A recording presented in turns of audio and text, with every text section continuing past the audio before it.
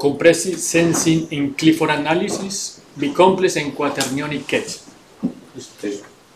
Thank you, Ed, for a nice introduction.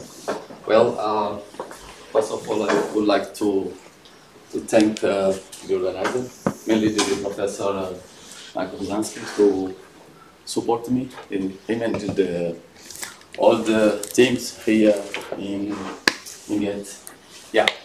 So, as you can see, today I will talk about compressive sensing or sparse sampling in Clifford analysis, which I will apply for Bicomplex and the Quaternionic case. Well, I'm from, as you can see, the University of Cabo Verde.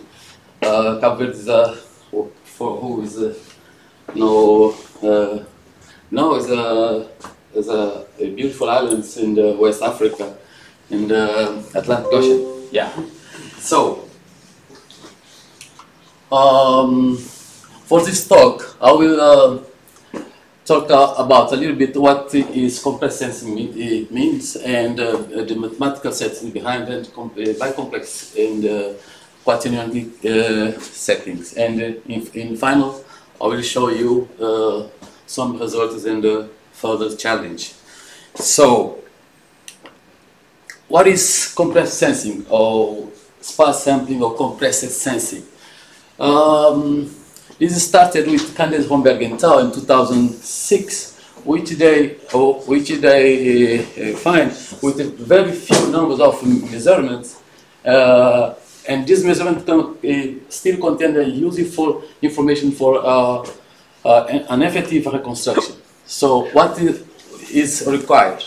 The signal has to be expressed in terms of linear accumulation or basis, and we have to be a sparse representation.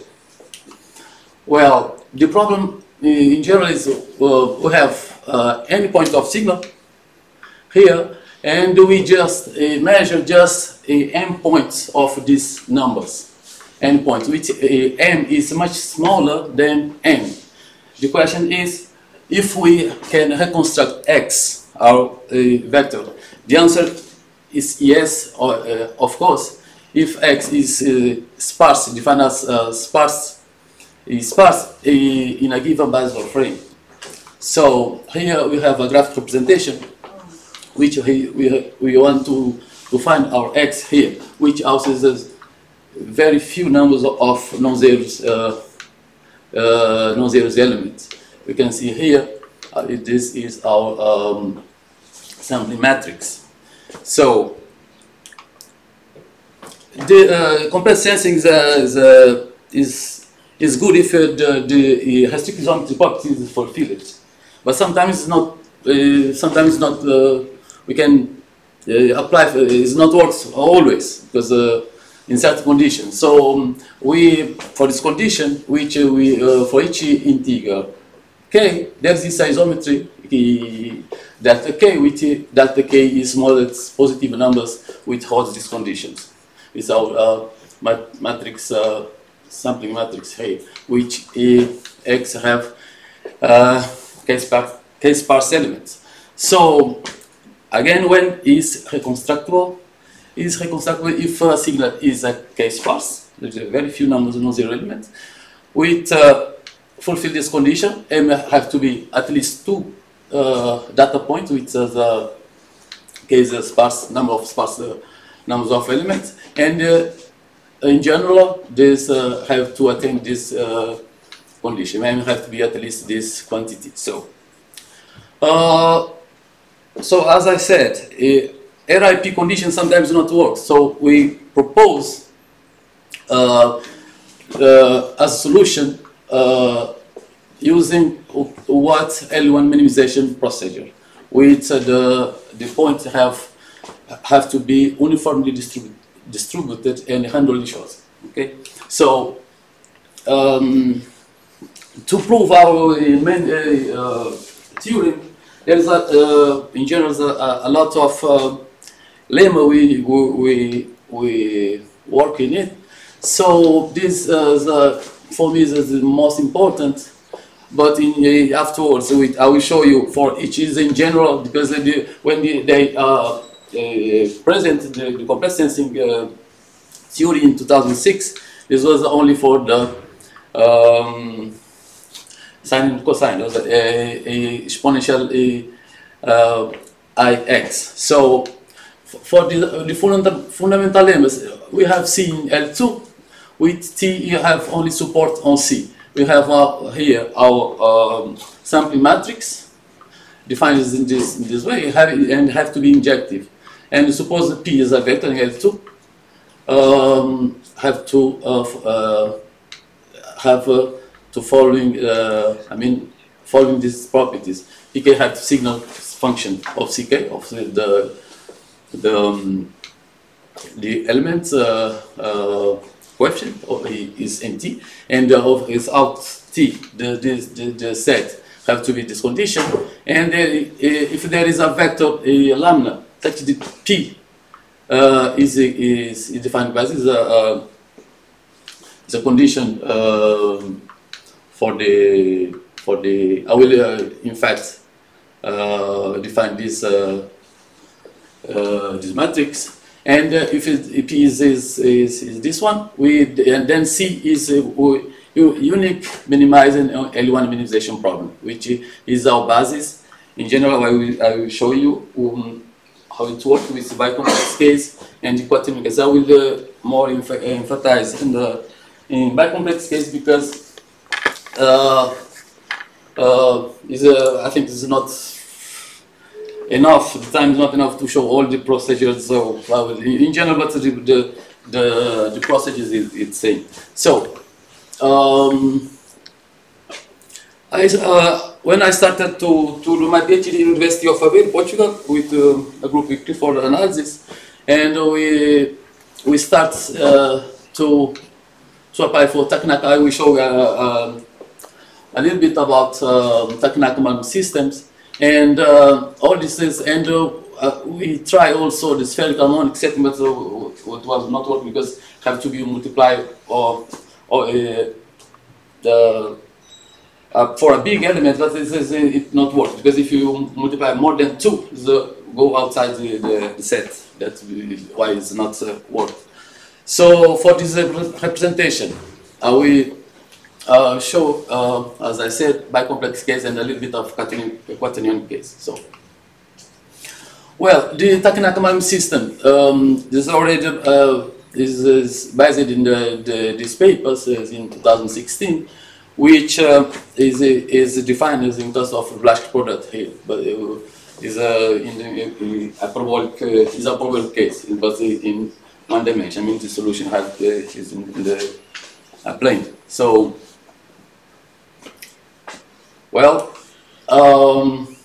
we also last conference I went in California, in the Chapman University. I presented. We already have a result of in the slice regular function, which is a monogenic function, which with properties in algebra, quaternionic algebra.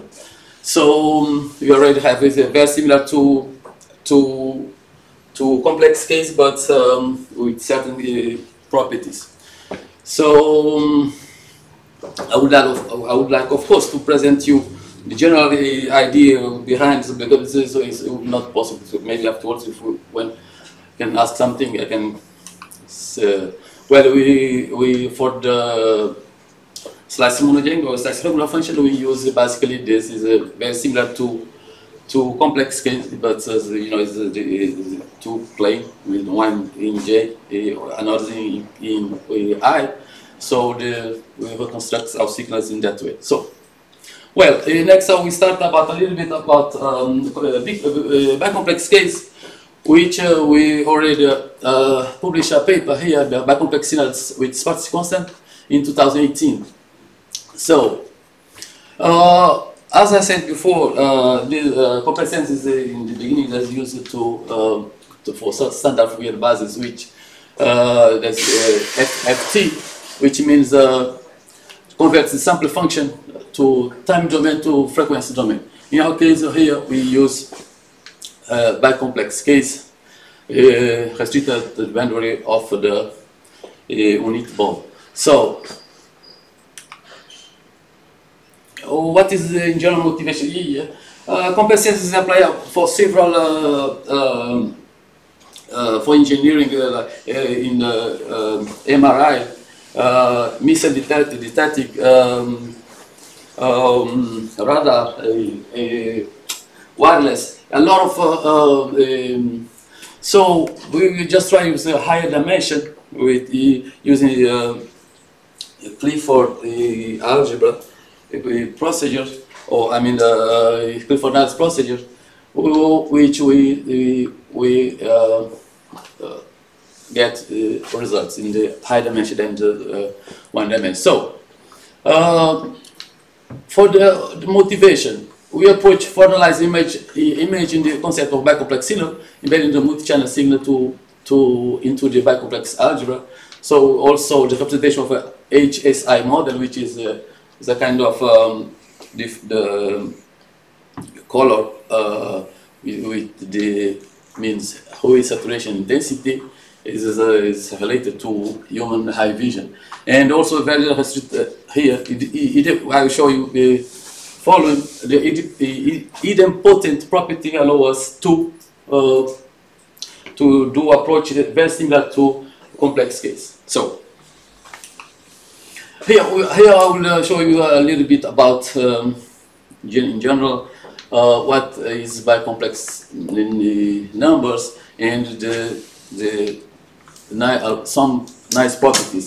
So what is bicomplex set? We have zeta here can be zeta 1 plus j zeta 2. With zeta 1 is the complex one, and zeta 2 also is a complex one. So the very important property here, that's ij and jk is always commuting. Differently, when we apply to Quaternionic case is also in R4, but the problem for Quaternionic case is never commute. So that's was like a lot of time to calculate, to try to figure out. So, but in final, we had the results as we want. So the bicomplex case is as we basically decompose the numbers in two ways. For this, there is their divisors, which means these two elements, E plus and E minus. E plus is defined by this way, and also E minus this way. So the properties here, the sum is 1, the difference is ij, and the idempotent theory property, sorry, is if you multiply for himself is always the same. So this is help us a lot of, because I will show you next, because it's basically is separate into complex cases. Then the property of idempotent allows us to separate, as I said, to bicomplex terms for A plus I minus projectors. Means that in two plane in the same time. So here, as I say, we decompose the number here. So if Z and W belongs to C, so the zeta can be represented this way, exactly the same as here. So as with Z is this quantity, and the W is quantity. Yeah. So the conjugate. This is Z is basically the W is conjugate of Z. The conjugation we basically do is in the same way. Because it's always it's commuted. Ij is the same. Ji, so just will be for the elements A plus, E plus, and E minus will be the same. So for we need also to propose positive numbers here, which is the same way, right? So the plus can be found here. So we need these two numbers. Also, of course, is complex. It will have to be. I mean, sorry. Is real. Have to be positive. So For inner product, for two bicomplex numbers, they can be defined this way. Exactly as a complex case, but to separate as we decompose the bicomplex numbers is defined this way. So the bicomplex norm so is defined by the cast of the hyperbolic set, positive hyperbolic set. So the induced Euclidean norm is the inner product is this way. So yeah, also here the numerical numbers this will be all the same as and the high dimension for a fast Fourier transform basically will be in general in R2, but for our case the discrete Fourier transform is follows this definition. So as we see, the decomposed way of the bicomplex case. So our settings, we define PyQ as space of function span for all the elements, which if a 0 and Q 2 times in the left and 2 times in which is 0 here, because it's basically it's in this way, because it will be a list.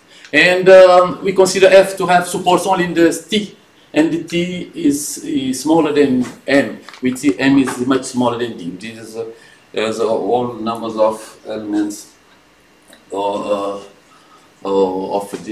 data. So here we have a sequence CKK defined as also this way, and the main goal here is to have endpoints. Each point hx is a bicomplex numbers. So if we have this x n numbers of points of linearly independent random variables have uniform distribution on 0 to pi square, our goal is to reconstruct our signal f from sparse samples. So our function to this with of course a certain probability, but for of course, for the main theorem, we will basically work in when the probability fail, in the failure of the probability, then we substitute by 1 in the final. So here is the estimates we did for a lot of here condition, and this is a probability of failure. So the theorem, this is the main theorem. There's a different way to present this, but is this function, the style numbers for second kind, is using basically L1 minimization problems as with the X here is sampling of linear independent random values with uniform distribution and 0 to pi square. So the L1 minimization problem. We did. We basically we are minimize the coefficient in the L1 and subject to the function with this basis bicomplex case, which, as I said, the Starling numbers. This G is a Starling number for second kind. So it's a long process. I'll just show you what I consider is more important to. So the sets L2 is in general numbers of full points. Is the T and the X numbers in general, but this here is in X. So L2 spaces. This is all of them is not L2 space sequences of the space in order with the usual Euclidean norm. So here we have our operator sampling matrix. And then the restriction of X we have here, and this is our adjoint of sampling matrix. Also, this is quantity here, is same as D. Yeah. So, well, we consider sampling matrix Fx, and the signal function is very important also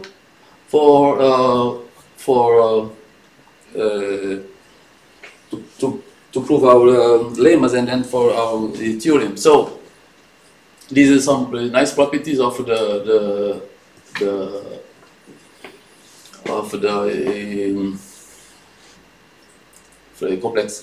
bicomplex case. And here is the main lemma here. if you have a C, the coefficients defined by this way, and our sampling matrix to be injective, so we suppose there is a vector P here 2 with the three following properties. PKK have to be in signal and in CK, and there's outside, if it's in T, is outside T, it have to be fulfill this one, and there is a constant lambda 1, lambda 2, and 2, such that P is fulfilled this way. So then C is unique minimizer of the problem 2 already showed. So also the very important limit is if n is more than the quantity of T, the number of T, and then our sampling matrix is injective almost. Sorry, I mean our operator. So we also introduced some operators, very important, but anyways, it's just to try to follow this all the same. And then also, as I think this one I just represented before. I'm not sure, but yeah, for this one I wish this can be always a commutative, can be in front or behind this. Okay, and this is very important because we work with the probability of fairness. In this case, we use a expectation value, which expectation value is of the function is fulfilled this way. So here we have expectation value of the HN here squared is Frobenius norm. The Frobenius norm, which is we have to estimate this quantity. These quantities do not survive this way. So as you can see here, basically in the complex case is just like this, and for the bicomplex is plus this one. So yeah. So for the estimation, we did for Frobenius this quantity have to be injective, but the probability of failure have to be more than k. So doing the estimation, because we have to, as I said before, we work also a lot to estimate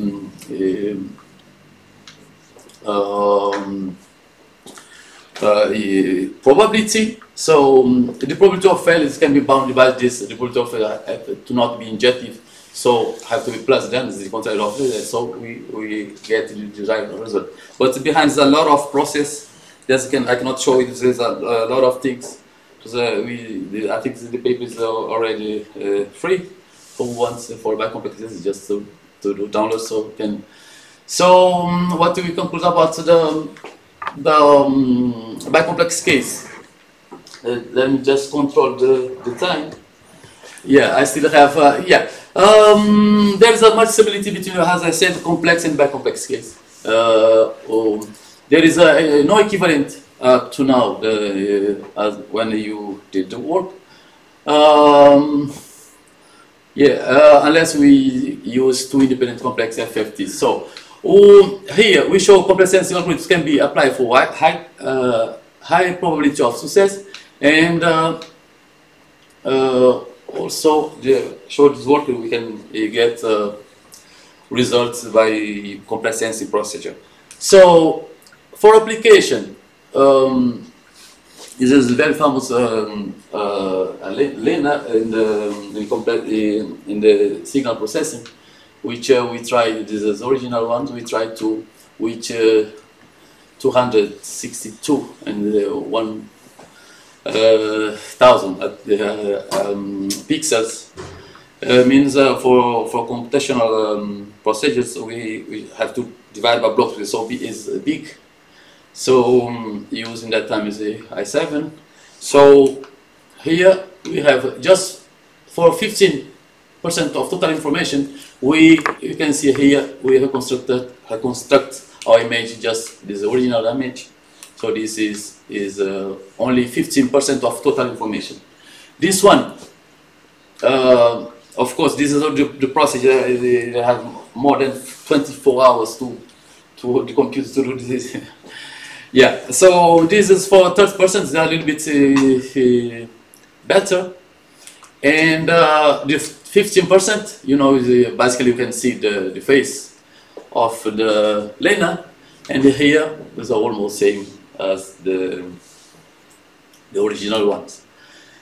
Well, I will show you, and I know I have only 5 minutes, about 5 minutes, so I will show in general, but the quaternionic case is almost same.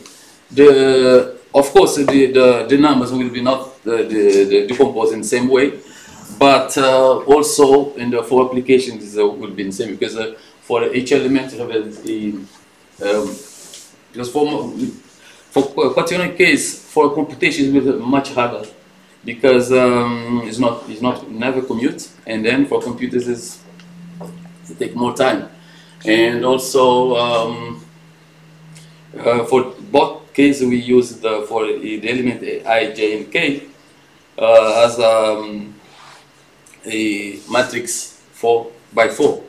So for the in general way, quaternionic is also in the same way as a complex case, which the element squared is -1, differently as a bicomplex case. Bicomplex case here, ij squared, as we can call k, is 1, but here is -1. So we can say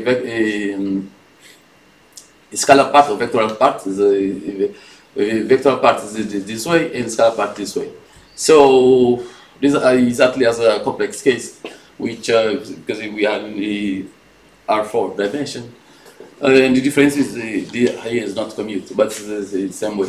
Here we have quaternionic value linear product here, and also the scalar is all this as we know in the real one. So here, our basis is also in the quaternionic set. Here, if you decompose here as a multiplier here, of course we will have as we defined here before. Here, exactly with this case, not the element of the ij, but it's just for these elements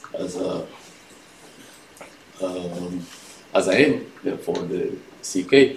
So the sequence CK also belongs to H, and given samples, a function P, J, and Y, we want to reconstruct P by using L1 minimization. But from here is the same procedures. The mentoring is the same, and our sample matrix is this way. This CK here I have to cut off, because it's just our matrix is just this one, and the auxiliary operators in the same way. So we also in the same way the expectation value, which this here we estimate this constant in this way.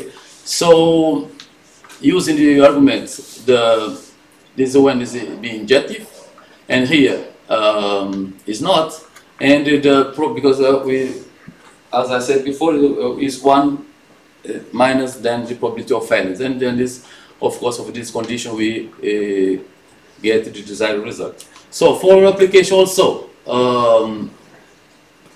here, as I said before, they have to be in blocks because it costs a lot for computers. With then with the original image, just reconstruct the images using about let me see, about 15.26% of the total data information.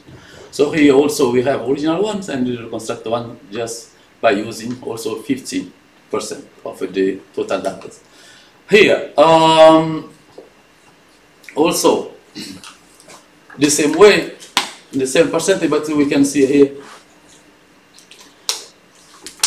the reconstructed image also, as we can see in the same percentage.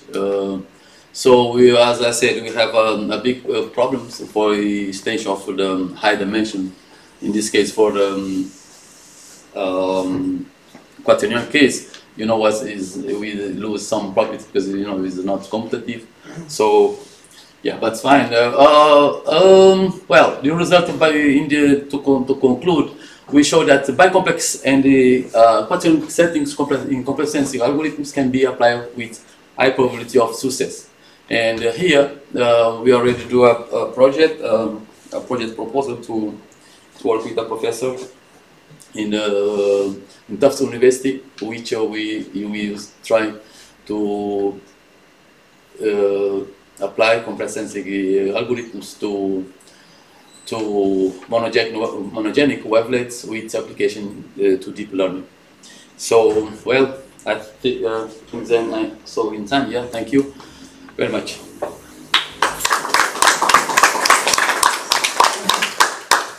Thank you very much, Narciso. Maybe some questions, comments?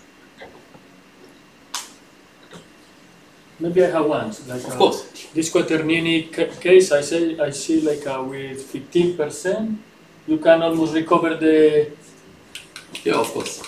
Almost with 15% of the data you can recover, right? Yeah, but exactly. It's more time. You need more time to, or not? You said like with respect to the other one. The other one you needed like a 50. No, of course. If you compare with bicomplex, because bicomplex basically it's two complex set, two complex number, and here we have to. This is not commute. So this will take more time if you compare with the bicomplex ones. But this is better because you just need 15%, even if you need more time, right? With the other, I mean, for example, with the other one, with 50% of the data, you almost knew about the picture. But no, but I can show you. But almost, I think it's almost same. Yeah, let me show you. This 30%, 50% here, because we cut off the after the lines of the say each square. Yes, that's why this is it looks a little bit cleaner, but the image is another one we didn't cut the image. Yeah. Thanks. Thank you very much. Maybe another question for me. When you said high dimensions, when you said you want to study high dimensions, in which sense? Then if high dimensions, because then we don't have. When at high dimension, complex case is in terms of R set is 2 dimension because we are in the plane. But for quaternionic case, you always have just an R4. For apply for the image case, in the final high is R4, but you have to first one have to be 0 because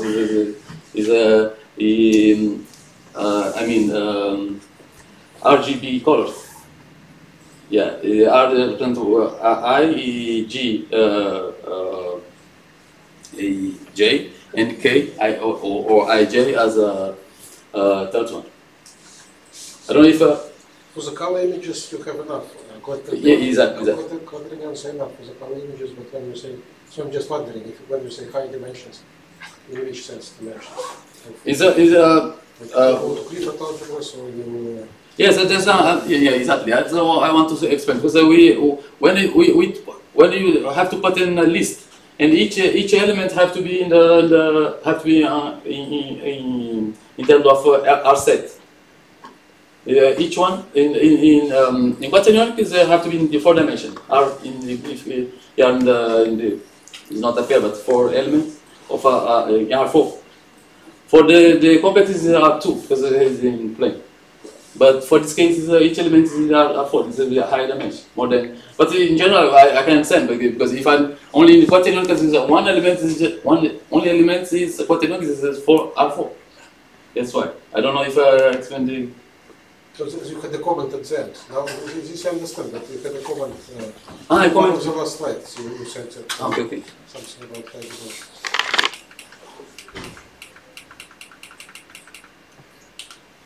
Yeah. Here or maybe? Yeah, this guy. Yeah, this one. Extension to high dimensions. Yeah. So this is high dimensions. Okay. In fact, we are calling high dimension when you go out from the complex one, this is a high dimension. As the bicomplex case, a high dimension, and also the bicomplex case. What is the join these two as more than I don't know if, but of course, if I use just one quaternionic number can have one dimension, but in the quaternionic sense. But we then separate in R more than elements. In R, it is a high dimension. That's why we're working on R2. I don't know if you understand what I'm trying to say, but that's the point. Okay, yes. Thank you. Maybe another comment on the one. Yes, sure.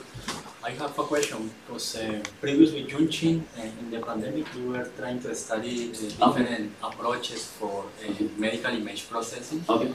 And then we saw many techniques. Yes? One of them was regularizing with Gaussians, for example, because one can use there to get some PDE.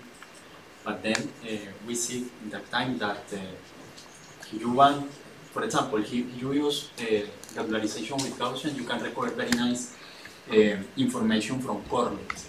So, I mean, for any image, for some images, you use a different approach, or use a different technique. Yes, you want to recover corners, for example, information in corners, then you use Gaussian, etc. So my question is, if in this case you want to recover some kind of information for a specific, some specific information, or don't matter the image. In fact, for the all of this case, for the image reconstruction, each corner of the, not corner, but all the line is, we have to use a process like to cut off this, because it's a little bit, you can see. But maybe I didn't understand very well the question. Is, of course, we have to, afterwards, as I show the differences, you show last, cut off the lines of four lines of the image to reconstruct Yes, you are thinking in one specific kind of pictures, I mean, of images, medical images. Yeah, for this case, for general one, of course, certain images is better than other. But for this case, we just choose this. But I think that it works for general image. For this case. Because, for example, for Junchin is who knows this very well. For him, for example, information at corners is very important to recover because you don't have a light. Yeah, exactly. It's very clear. So we have more trouble. Exactly. Of course. Because it's the count of pixels, so RGB. Exactly. Yeah, maybe it would be good to say Junchin try to with Quaternionic. No, maybe it could be better. Yes. Yeah, in fact, I have the MATLAB program. If you want, I can just go. Because, yeah.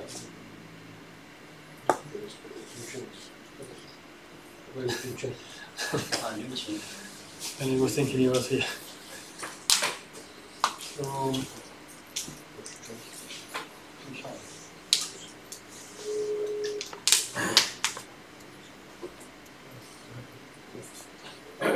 So, let us thank again Professor Narciso, and we have very good talks today, different from the course, of course, like ours. Now I think we can go for Kate and maybe more discussions. Thank you. Thank you.